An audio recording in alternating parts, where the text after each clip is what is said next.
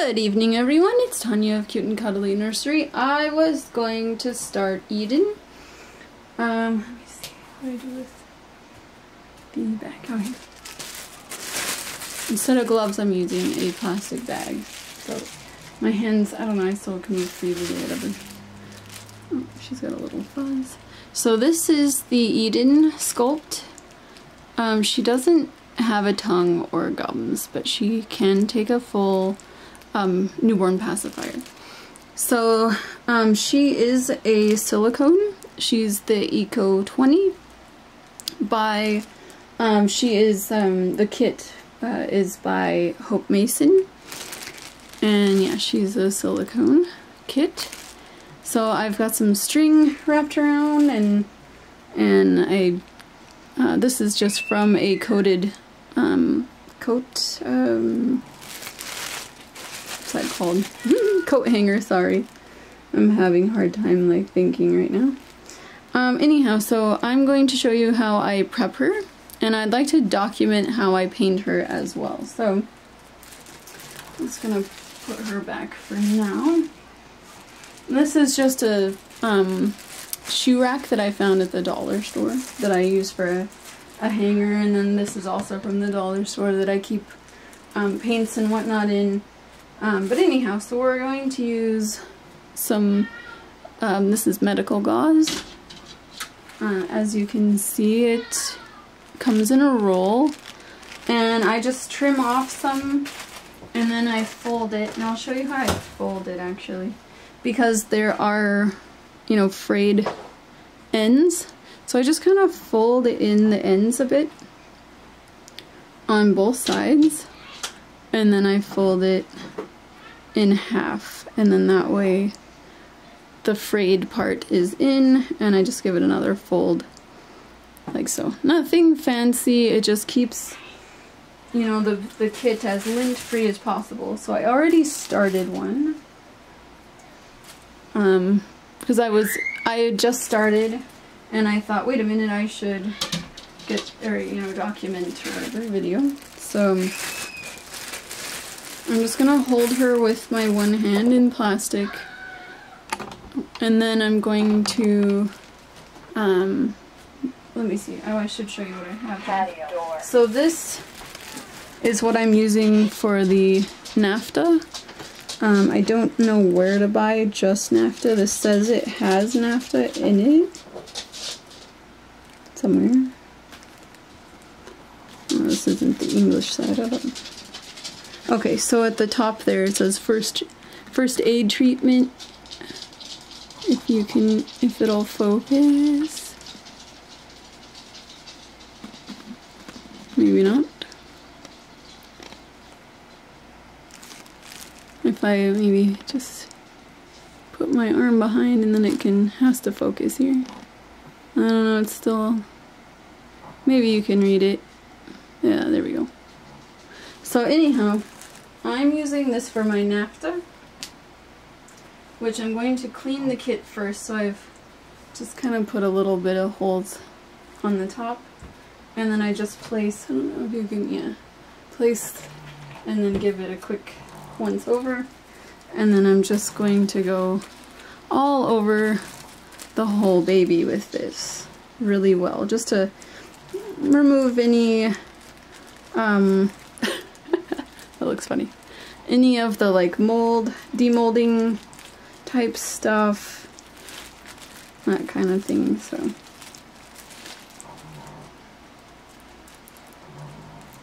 I'm just making sure, oh, there's a little hair here. You gotta make sure you get all the little hairs off, and they just want to keep sticking. Okay, so anyhow, we're just gonna go over her whole head. I think this dries pretty quick, so then I'm just gonna grab a bit more. And she does have a bit of a boo-boo here. I don't know, I didn't do this, so I don't know if she had a boo-boo and tried to fix it. I'm not sure. I paid full price for this, and I wasn't told about that, so don't know. they just always tell you no silicone is perfect, so I don't know. But I'm hoping it'll just cover once I add paint, so we'll see. Oh. Okay, so I'm just gonna put her back here. See if I can turn her a little bit. You can kind of see her. And she does have full arms and full legs. And she's very bendy. I'm using artificial light for this because it is in the evening that I decided to start, which is fine. I'm not doing a whole lot of painting, so it'll be okay.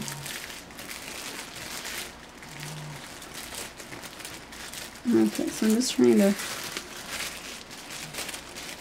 clean her arm as best as I can.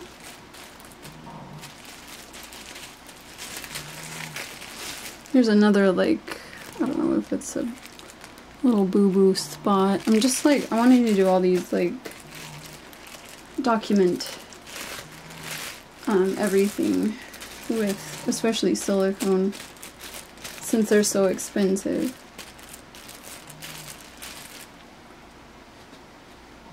This does have a little bit of a red tone to it. It doesn't dye the silicone at all. Only silicone sticks to silicone, so it's fine. But it does dye my little gauze. Okay. Let's put that there. You don't need a towel underneath. I just kind of have that there for when I wash them. And then the water can accumulate on the towel instead of just on top of that plastic tote.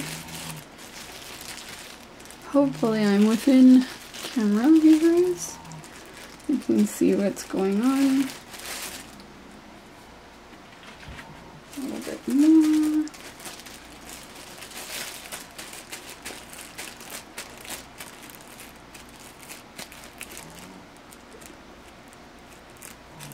It's got kind of like little bubble looking things in my hand. I was looking over that. Oops. This hand is open as well, as you can see. Very floppy. I would be very careful with those little fingers. I think that they can be reattached if, you know, somehow one came off.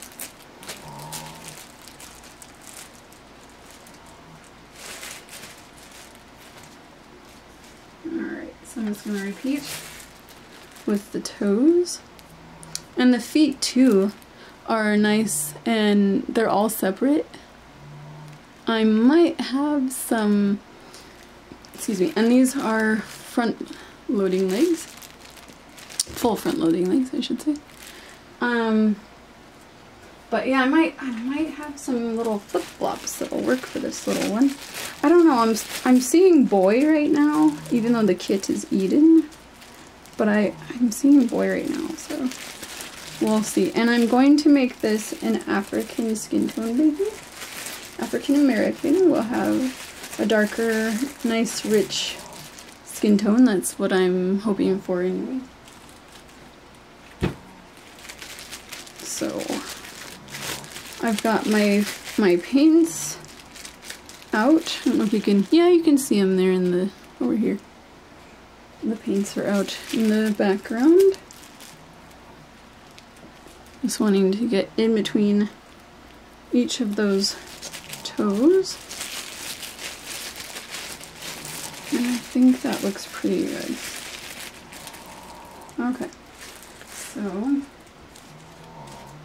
put that little foot there. Kind of like to turn them so that the feet are, the toes are out this way. I guess you can see them in the background. So. Got a little too much that time. That's okay though. It evaporates really fast, which is good. We're going to be doing a layer of rubbing alcohol. Oh, the knee looks like a smiley face. Can you see that? That's so cute. So, okay, make sure I clean the little knee really well.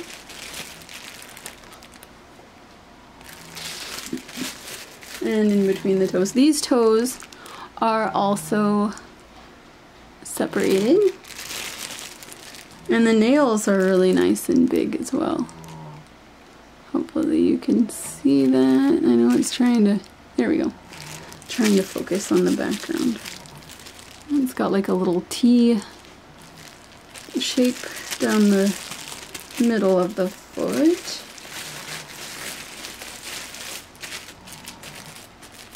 And the heel. I like how the heel has some definition in it. I don't know. There, you can kind of see that there's definition in the heel bone there as well. Okay, now I'm going to grab, I'm just going to toss that over to the side for now, and put the lid back on my naphtha so it doesn't all evaporate. So now I've got 99%, this is rubbing alcohol. There we go. Well, it says, I don't know how to pronounce that. But anyway, so this is what I use to wipe down the kits. This is the prepping for painting, of course. I don't know if I mentioned that before. So I just have a hole poked out, and I've got my freshly folded gauze.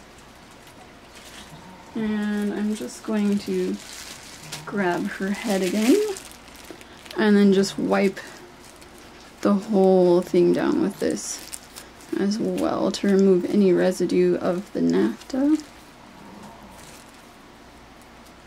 Get in her little nose, inside her little mouth, and around her ear, everywhere.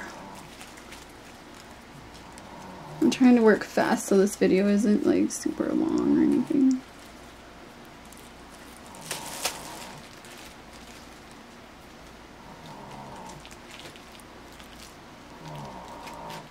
And this will dry quickly as well because it's 99%. I'm hoping those holes will cover over, I don't know. I mean they will, but I mean I hope they blend. And there was even a spot here. Yeah, you can see it on the forehead. I didn't see this before when I did the box opening, so I didn't, or at least I didn't notice. I think I was just too excited. Little hairs on here now. So there is kind of like a staticky sound when I clean these babies, so I think that could be from the gauze, I don't know, but then every little hair wants to stick.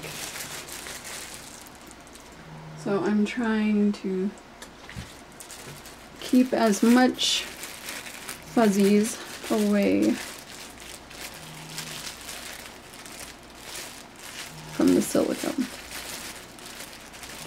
Oh, and if you're going to use, I've got ribbon, just like cloth ribbon, and then I tie it in a bow, and that way I can use or reuse them and stuff. I was using rubber bands, but no latex with silicone or it won't dry. So I always say that silicone is allergic to latex. So no latex whatsoever around the silicone.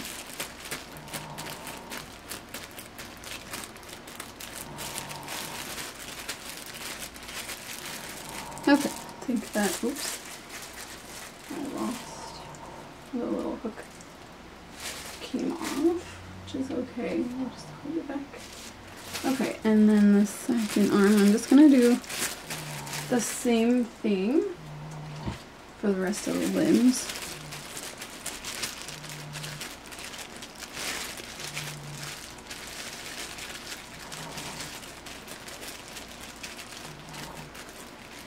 And this will dry really fast. It is hot in here, but it's also, like I said, 99%. So 99% will dry rather quick. Just want to make sure I get in those creases and around each of the fingers. Now the leg.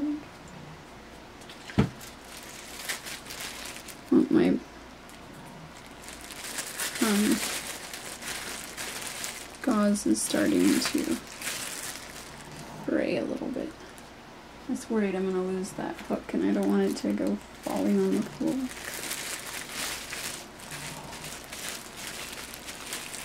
Make sure you get the creases really well also.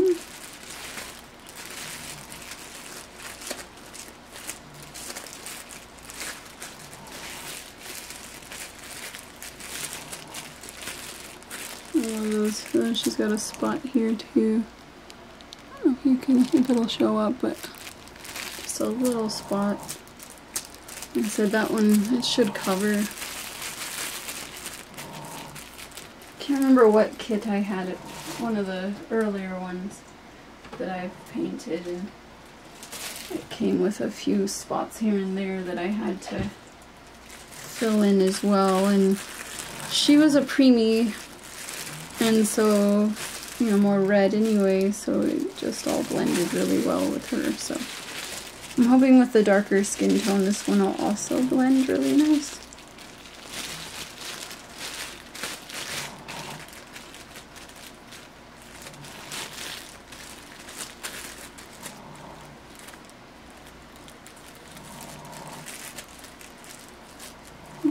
Trying to get it in. There goes the hook. I'll get that in a minute. At least it fell on the table and not on the floor.